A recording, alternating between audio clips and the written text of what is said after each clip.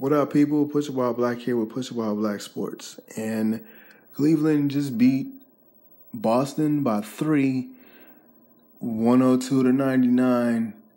LeBron James, 29, 16, and 9. Almost had a triple-double like he's prone to do.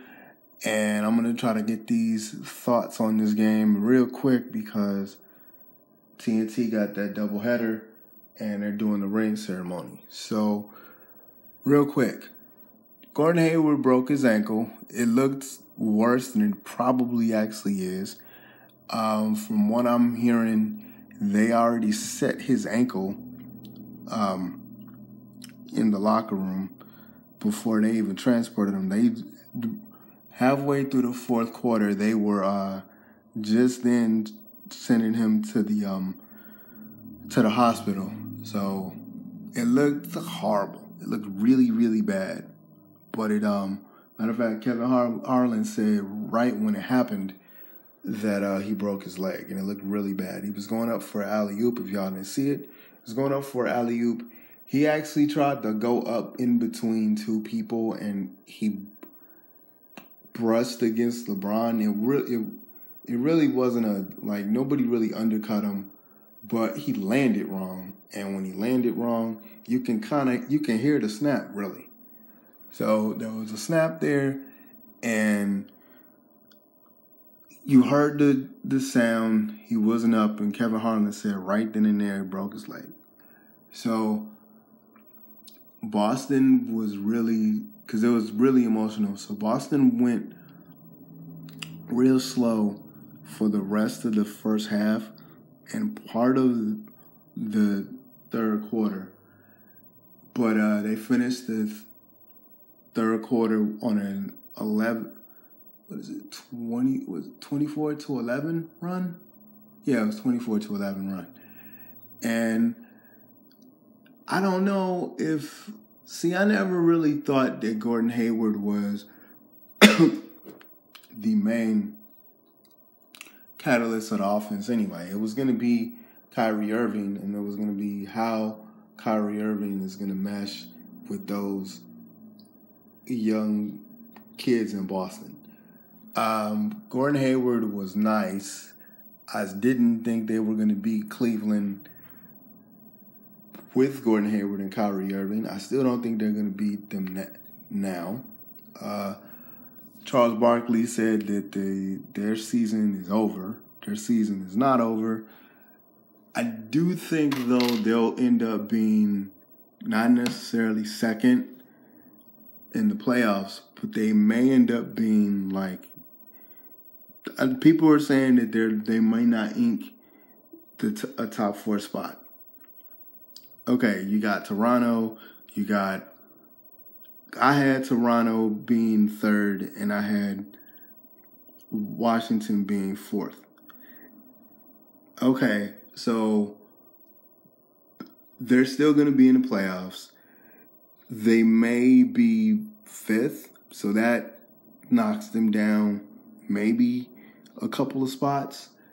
I still think with Kyrie Irving, and I think with Brown. Yeah, I think with Kyrie Irving and I think with Jaylen Brown. If Jaylen Brown continues to, from what I saw last night and from what I saw of him last year, if Jaylen Brown is consistent, because he had 25 points today, and he shot, thought he had more threes than that. It says he only had 2 3-pointers, but he had 25 points. If he ends up having 25 points, if he averages 25, 30 points consistently, and he's the second option, and Kyrie Irving did a real good job of, let's see the assist here. Kyrie Irving.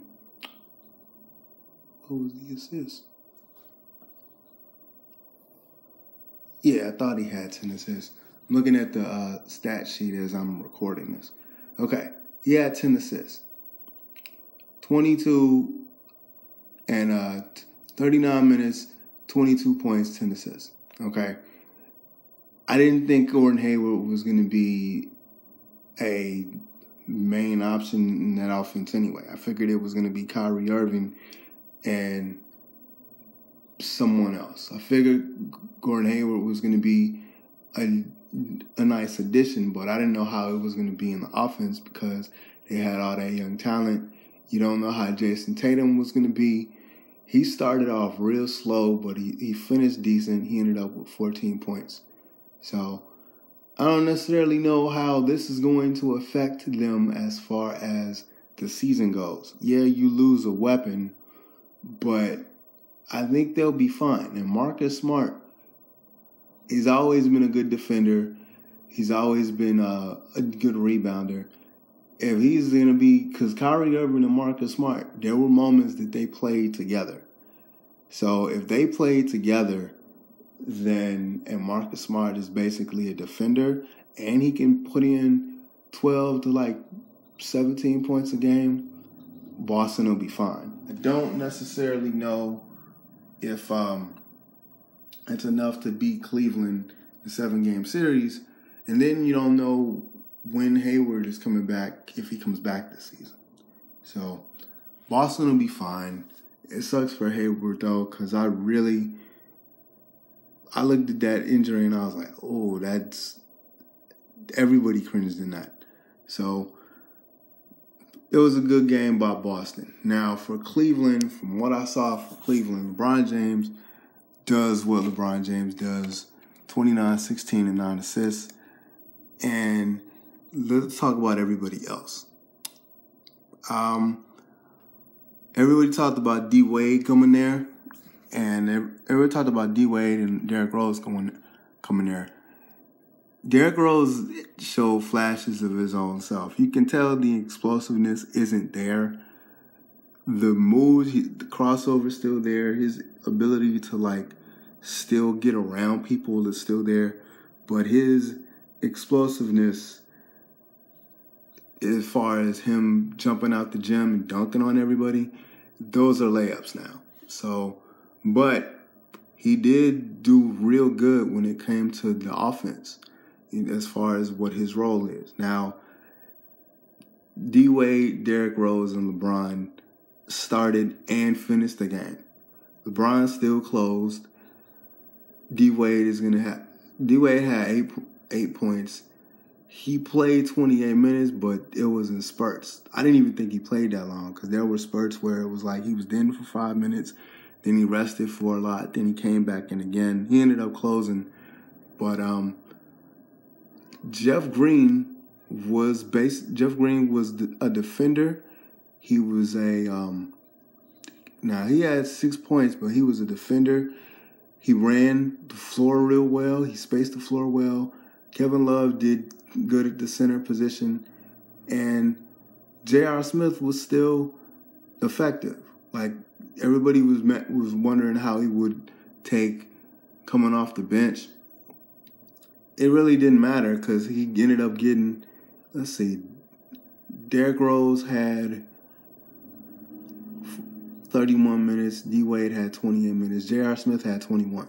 So it was okay, he didn't start, but he still had a good 21-minute clip of playing time, and he still had 10 points. And he was able to hit a couple of, he was able to hit, I think, three three-pointers. So, yeah, it was a good game. I don't think that this is still going to be the finals or the semifinals, depending on how they land, the Celtics land.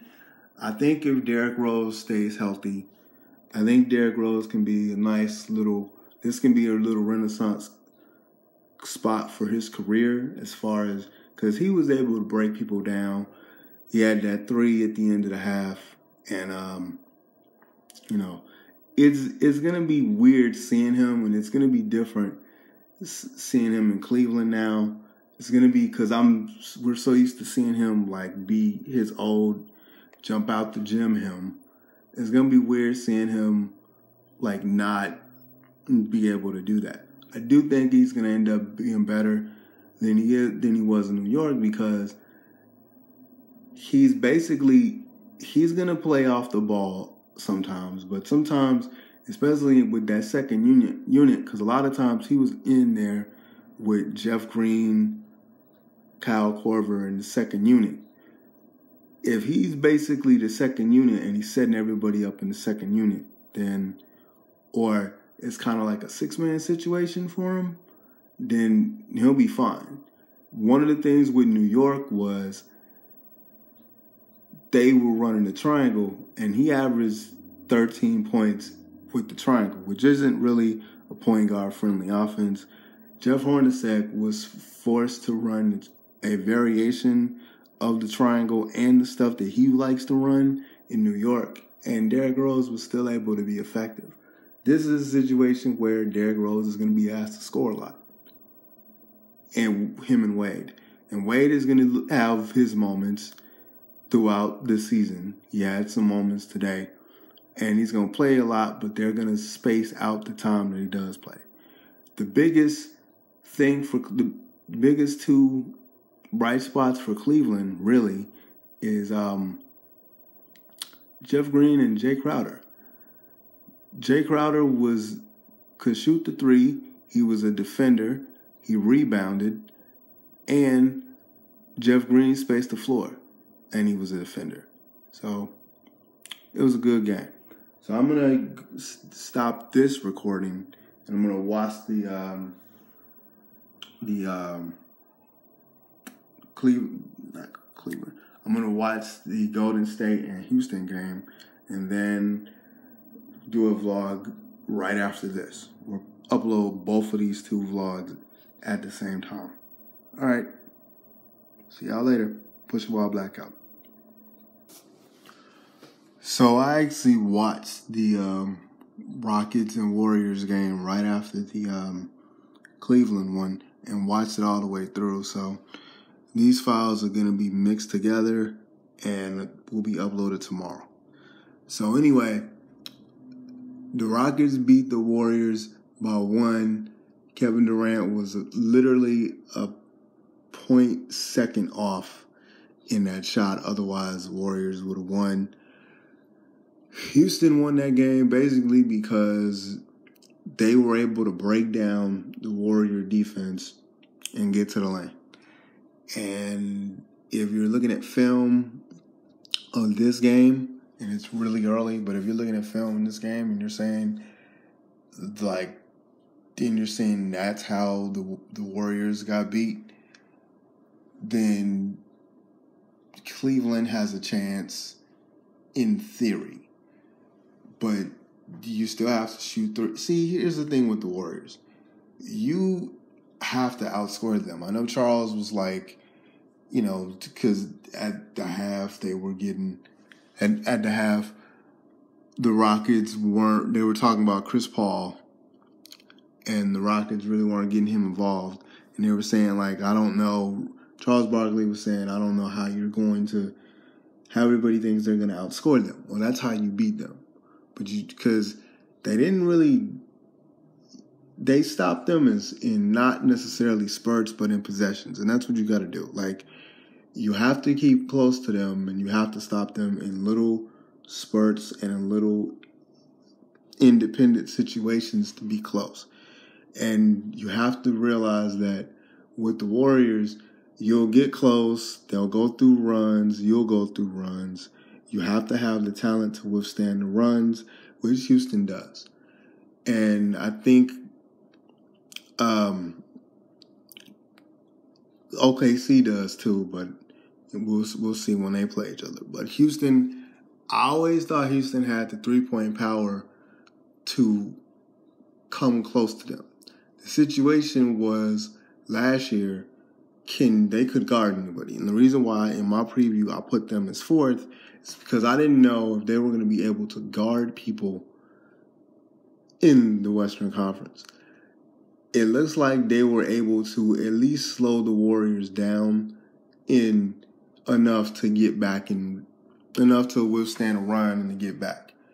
Eric Gordon breaking the Warriors defense down and not necessarily shooting threes because he went 0 for 6, But him breaking the Warriors down and him being able to go to the lane, Tucker did the same thing, but he was also able to shoot threes. He went 4 for 6. And let me see. Maba. I gotta pronounce. Let me see if I pronounce his name correctly. I'm killing his brother's name. Lou Amante. He went, let's see, 6'8", power forward. He was also able to defend and also get in the lane a little bit and kind of score. So, but he was able to defend. Him, PJ Tucker, to a lesser extent Gordon, they were able to break down the Warrior defense, and they were able to score. They were able to defend. So they weren't able to defend. Like, the score doesn't necessarily say, well, they really didn't defend well. You got to defend them in spurts. You got to slow them down in spurts and realize that they're going to go through a run, and you got to have the talent and you have to have the three-point ability to catch up to them, which Houston actually does. And with Gordon and with Harden and with all the people that they have, they're going to be able to hang in there with Golden State. I don't know if you'll be able to do it in a 7-game series, though, when the playoffs get here, but you'll be able to at least make it competitive. And that's really what all you can do as far as them. You have to have the three-point ability to match them in some cases, catch up to them, and you got to be able to defend. And not necessarily does D'Antoni have an offense, have a style that's conducive to defense, but he does have some defenders on the team that are willing to be on-the-ball defenders, so that's how they were able to catch up. But if you can't catch up to the Golden State Warriors, that's crazy how they were able to do that. Nick Young, if that's the first dude coming off your bench, the Warriors bench got a lot better, just with him. But they got a lot better. They've always been underrated defense. They've always been an underrated defense team. They've always been able to block with Kevin Durant and actually JaVale McGee, but he didn't play. But now they still have that underrated defense, and your bench got better. Bench got a lot better. When Nick Young is like shooting like that, and he doesn't, and they want him to have the green light to score. Yeah, they're going to the conference finals. I don't see anybody other than Houston and maybe OKC that's going to be able to beat them. But wow. But yeah, it was a good game. Curry played okay. Everybody played okay. No one really took off like scoring wise. No one really took off like we're gonna drop 40 or we're gonna drop 30. Klay Thompson was hot early. Nick Young was hot early. KD was consistent. Curry, it was Curry, but he had moments in the game where he got into foul trouble early, so he really wasn't there consistently, but everybody had a really balanced game on the Warriors, and that's what you got to worry about. Like, do you have the horses to catch up to them? And Houston did in several spots because they were down by 17. They were able to catch up. Then there was another run. Then they were able to catch up again, and so on until the last couple of minutes. They were close enough to where they were able to ink out the win. So yeah, it was a good game. I don't think Chris Paul is going to work at all because either Chris Paul is going to have to run that offense, and Chris Paul has to learn in that offense to move.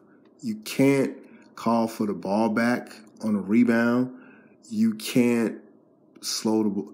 You can slow the ball down in certain situations, but that team likes to run, and that team likes to run to a certain extent, and that team likes to move the ball around. D'Antoni's offense is not we walk the ball down the court. So you got to push the ball, man. Or I don't think he's going to make it past the season, like through the whole season. I think he's a candidate for a mid-season trade or trade deadline trade, because him slowing the ball down, and Harden does that too. Harden did that a couple times too. But they fear Harden because Chris Webber said it best. With Harden, he can dribble, he can over dribble, because when he over dribbles, you have to respect the three, and you have to respect the fact that he can dunk on you if he breaks you off the dribble. So with Chris Paul, I don't know if you're gonna respect him. You may respect him to shoot the three, but I don't know if you're gonna respect him to go to the lane and dunk on you. And I'm not saying Chris Paul isn't a break you down point guard, because I've seen him do that, but he does that in like half court sets, and Harden does the same thing. So one of those two guys has to take a step back as far as handling the ball. And as far as I know, D'Antoni is not gonna, from what it seemed like today, and Chris Paul had a knee issue today, I don't know if Chris Paul is going to be the dude that takes over the majority of the ball handling skills consistently. So we'll see how that goes. But I sincerely think he's going to end up getting traded by the trading deadline. So one quick thing before I close, and I just didn't want to do this until Thursday, until the Bulls actually play, but the hell is Bobby Portis doing, man?